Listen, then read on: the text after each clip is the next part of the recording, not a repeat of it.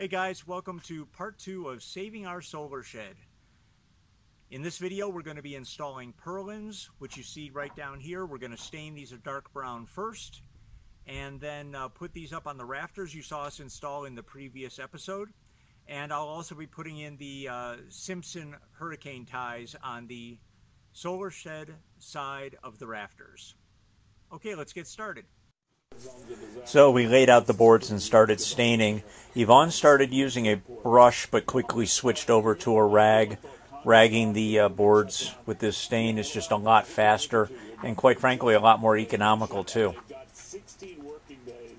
So we put a coat of stain on either side, and then a little bit later I went back and hit the boards with a second coat just to darken them up a little bit.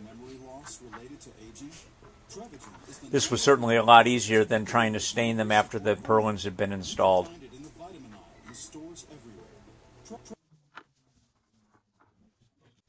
Here I'm installing Simpson rafter ties using 1.5-inch galvanized roofing nails.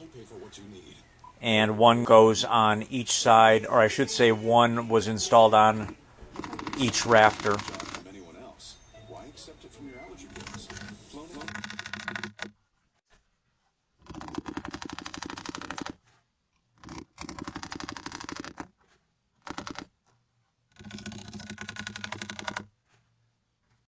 Okay, so I've got these hurricane ties or rafter ties from Simpson installed on the solar shed, and I want to give a shout out to Dizinar. I hope I'm pronouncing that correctly. Dizinar, he reminded me to make sure that I do something with this corner down here. And so what I did was I got these incredibly heavy duty angle braces from Simpson that will fit right in there. So that's going to be my solution for that. Thanks, Dizinar. Appreciate it. When installing the purlins, I just took the time to pre-drill and countersink the screws, and it was for no other reason except that I didn't want the boards to be splitting on me. It only took a few extra seconds and made the job a little bit easier. I'm using clamps to hold the boards tight up against the beam in the front course. So the purlins are getting screwed in 24-inch on center, and I'm putting in two 2 3/4-inch screws per rafter, and I am taking the time to countersink these. I know it's soft wood and it would drive it right in, but I really want to avoid any splitting. So I'm just going to continue getting these done. Okay, I'm going to apologize ahead of time for the wind. It's picking up a little bit, but I wanted to get these purlins installed today.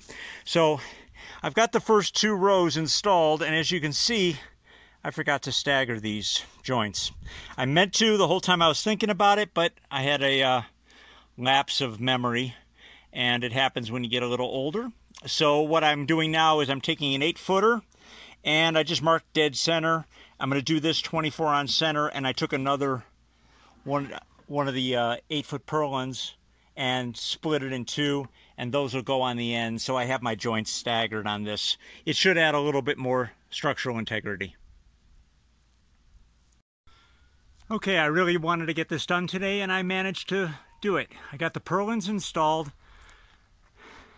24 on center, and good to go. Okay, it's Saturday morning, and I just got back from picking up our metal roofing for the overhang, and I got 5 sheets 80 inches long. There's going to be a little bit more that I'm going to have to cut from a remainder piece from our original roof, so I'll have to cut that with an angle grinder. But picked up 5 pieces, 80 inches long, a bag, 150 screws, and this cost $113 including tax. It was, I believe, $275 a linear foot. It's 29 gauge with a with a painted surface or a colored surface. So let's get started on the roof.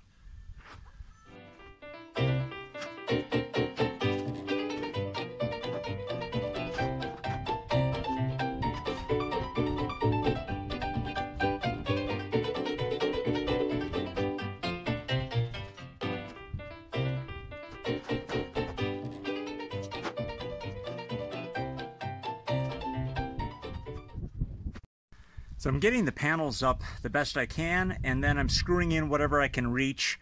Once all the panels are up, I'll get up on top and fill in the spots that I can't get from the ladder. In an effort to save a little money and not waste materials, I'm reusing a piece left over from the original solar shed roof. It just has to be cut down to 80 inches long and then about 18 inches wide. I'm using a 4.5-inch angle grinder with a metal blade.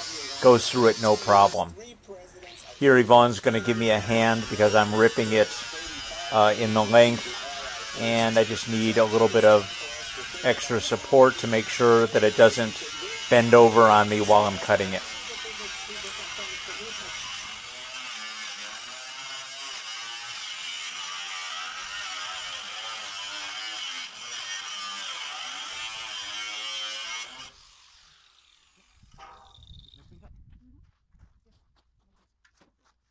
Okay guys, we're calling it quits for today because we're getting surrounded by thunderstorms. They're coming in from the southeast. We see some over in the northeast and southwest. So better safe than sorry. We did get the panels up, couple little glitches. I'm gonna have to order some trim pieces, which I was hoping to get away without using, but if you see that L shape right there, that is what's going to be needed on both sides to cover that gap.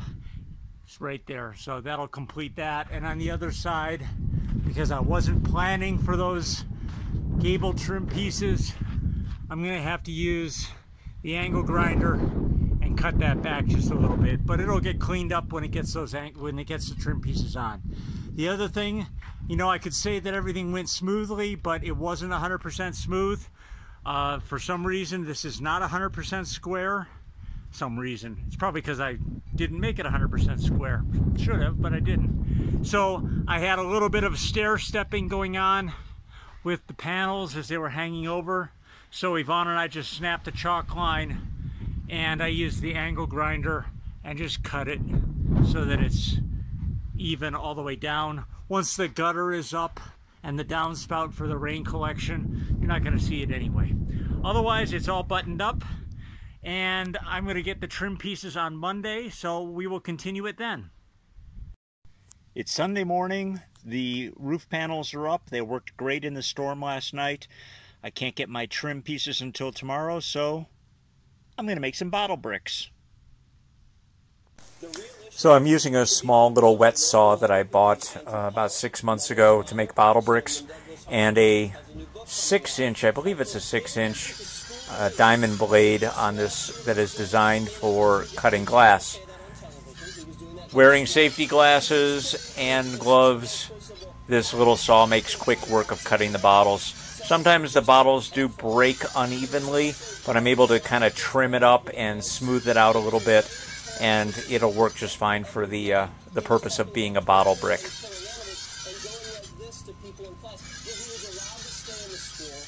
So right now I'm just cutting all the wine bottles that we've collected, and the second batch will be the beer bottles.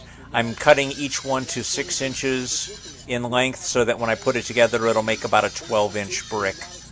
And that should be about the right width for the straw bale walls that we'll be building.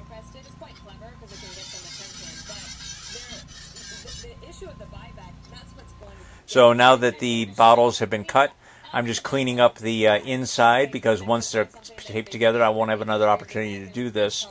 And just wiping them down a little bit.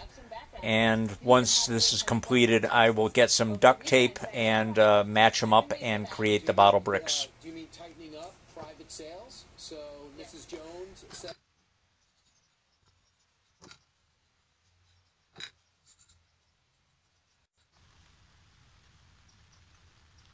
A couple things that we've learned by making bottle bricks in the past is whenever possible, we try to combine a dark with a light glass or a clear glass, and that will allow more light to come in from the outside. So this would be the outside of the wall, that would be the inside, and the amount of transmitted light is greatly increased. The other thing that we've also realized is that if you have any bottles that do not match in size, if one is substantially larger or smaller than the other, it really doesn't matter. As long as you can tape them secure, it's all going to be covered in cob. You won't even see the difference. So that really doesn't play a role. So now that I've got that, I'm just going to get some duct tape and tape this together. As far as what tape I use, I just use whatever I've got available that is good and sticky. Doesn't need to be clear. It makes no difference. No light is going to be transmitted from the side of the bottle, which is why I don't remove the labels either. It's just one step that just doesn't need to be done. You won't see them, and it doesn't affect the amount of light that's transmitted.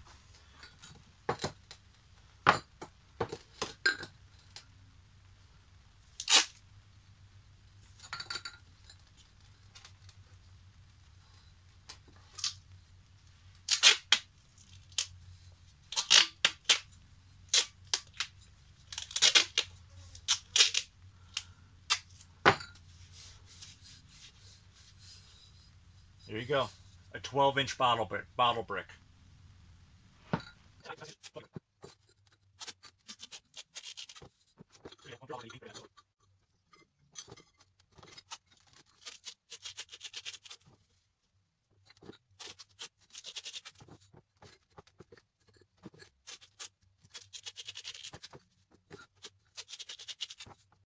So after I got done making the bottle bricks, my OCD kicked in, and I went back and started looking at the shed again and decided I just couldn't leave it the way it was. There were some small issues that I just needed to fix, and I want to take you through those so you know exactly what got done. I didn't film it, but I do want to fill you in on the changes that I made. Okay, so what was driving me crazy was the fact that I had this panel here hanging over the edge probably about an inch and a half. And as a result, this edge over here did not come right out flush with the purlins. And it was driving me crazy, and that was the reason that we were going to put that trim piece up, was basically to cover a mistake. So I said to Yvonne, I said, I got to take these down, and I did. And with her help, we took all the panels down, shifted them over, and put them up again. And now we have them flush here and flush on the other side.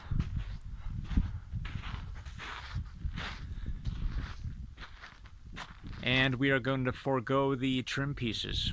We've decided we're just going to leave it as is. The overhang here that we cut using the angle grinder is still good and straight. I did have to make one slight adjustment on the last panel over here. On that last panel that runs right from there to the end, I did have to take another 1/4 inch or so off to make it work. But now it's straight. I've gone along and I used an angle grinder and I cut off the protruding screws that were coming through the purlins, and then came back and just kind of hit it with some stain again, so you couldn't quite see it. It wasn't quite as obvious. A couple other things just while I'm in this confessional. A couple other things that will have to be modified. When I go to put the gutter up, I'm going to be running a 2x4 or the equivalent right here in between the vertical posts, and that will allow me to attach the gutter. The overhang was actually designed for that. There's a 2-inch overhang from here to the edge, and so once these additional 2x4s are stained and put up, it'll be an overall 2-inch overhang, which will drop the water right into the gutter. That's not a problem. Here's the issue. If you take a look at it, you can see, follow the edge along, and it bumps up right at the post. And then it runs flat, and it bumps up again right at that post. And it's because it's hanging out further, because there's more support right there than there is back on either side. So when I put these 2x4s up going horizontal, I'm going to loosen the first row of screws, put that up, and then tighten it down again, and that should actually get rid of that wave and allow that front edge to run straight across. You can see it right there. It's driving me crazy. But anyways, that's the way it's going to be. So we're going to forego the side trim. I'm going to get started on the 2x4s and the rainwater system probably tomorrow. And that is it. So now you know the rest of the story. If there's any questions or comments, please feel free to leave them in the comment box below. And the next video will be in a couple days, and it'll be about putting up the gutters. Thanks again for watching. We appreciate it, and we'll see you in the next video.